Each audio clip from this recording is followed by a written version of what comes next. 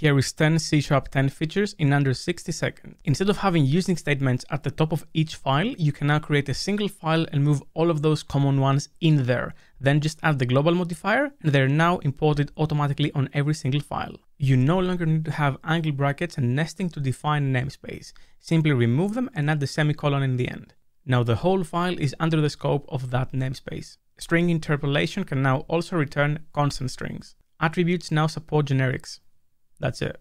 Functions and actions now support type inference. You also have the option to now specify just the return type. Property patterns have been extended to allow for cleaner code when using nesting. You can now have record structs as opposed to just record classes. Record types can now seal the toString method, allowing for consumers to not mutate it. Structs can now have a parameterless constructor on top of the existing one, and they can also work with a with keyword. You can now both assign and declare a variable on the same deconstructor.